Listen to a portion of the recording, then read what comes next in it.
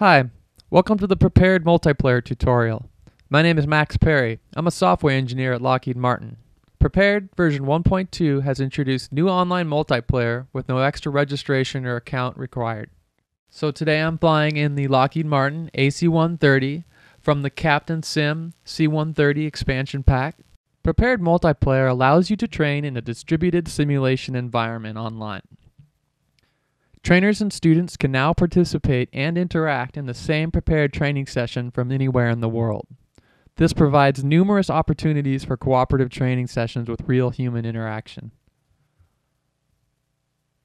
So once you're in the cockpit of your aircraft, you'll need to turn the menu on with Alt key, go to Flights, and scroll down to Multiplayer.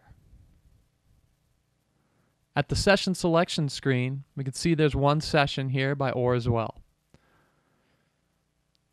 We'll join session.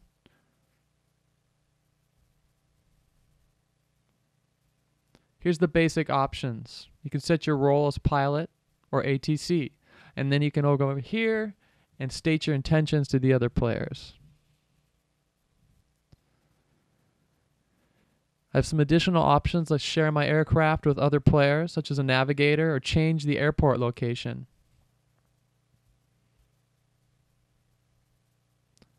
Once I click OK, I'm in the session lobby. I can see the other player and I can chat with him here.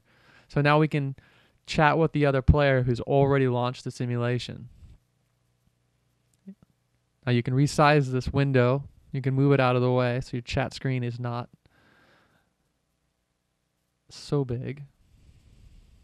Perfect. I can slide up and down.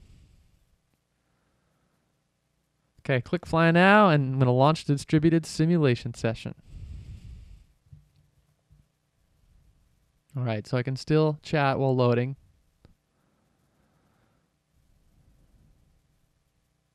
And I can move the chat off the screen to my other monitor, perhaps. All right, and there he is. I think he's leaving. Well, that was how you join multiplayer. So very easy. Thanks for watching my multiplayer tutorial. I'm Max Perry, and you can get more information at www.prepar3d.com.